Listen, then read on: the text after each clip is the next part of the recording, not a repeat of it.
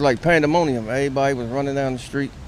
And when I got to the corner right here, the police had grabbed somebody right there in the corner. Brian Jefferson lives near Mervo High School and was outside walking his dog as kids were getting dismissed. That's when he saw the chaos begin. I thought they were just running to see somebody fighting, but that wasn't the case at all. According to police, a high school student from a different school in Baltimore City approached the victim in the Mervo High School yard as the victim was leaving classes. That led to some kind of heated encounter between the two before the suspect pulled out a gun and fired several shots at the victim. School police, who were there in the yard, then chased the suspect and arrested that person nearby. They also found the weapon they believe was used. This is an extremely tragic situation, beyond tragic. This is a tragedy that almost has me at a loss for words. Mayor Brandon Scott was already scheduled to visit Mervo around the time the shooting happened. Standing just a few blocks away from his alma mater, he said the community needs to step up and get more involved in the lives of young people. When we do not have enough of us being dedicated to making sure that these young men know how to resolve their conflict in a different way, get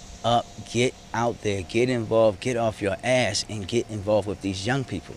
Because we can't keep seeing this over and over and over again. Jefferson also attended Mervo, and he's a parent. He hopes that scenes like this don't ever happen again. It's hurtful. Like, I don't understand. And that was Kyrie Stewart reporting for us tonight. The school is providing grief counselors and support to students when they come back from the holiday weekend on Tuesday.